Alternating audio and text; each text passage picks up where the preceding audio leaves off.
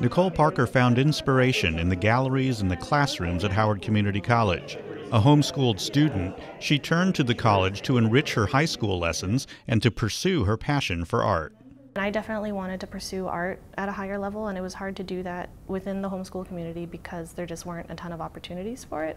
This was a great place for me to sort of develop my technical skill set, and I think that was an important thing for me to do early on, because I think technical skills as an artist are really important, because without those, even if you have sort of conceptual goals in the future, it's hard to realize those without the technical toolbox that you need.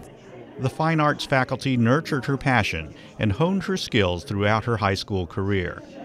She went on to the Pennsylvania Academy of the Fine Arts in Philadelphia and returned to HCC to share her passion with current students.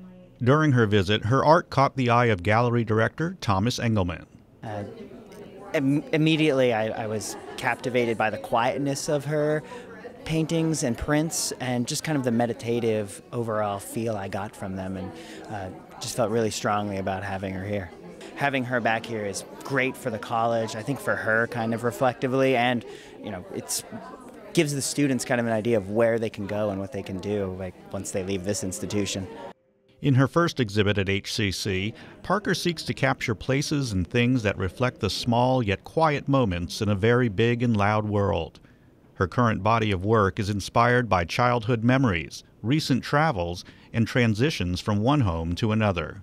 Most of the imagery is divided between either like a rural landscape or an urban landscape, and I think that dichotomy is something that I wanted to emphasize a lot.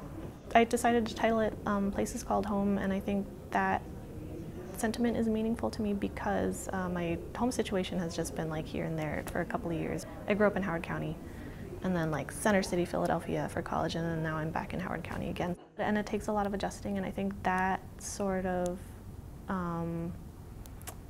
feeling of being uprooted is definitely something that I was trying to touch on in this show. For Parker, the exhibit is like coming home.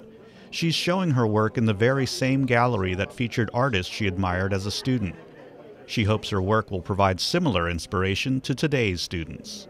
I think it's really exciting and meaningful for me to be able to be here and do something that I saw so many people do, myself as a student, and to look up to those people. It's exciting, it's a good feeling.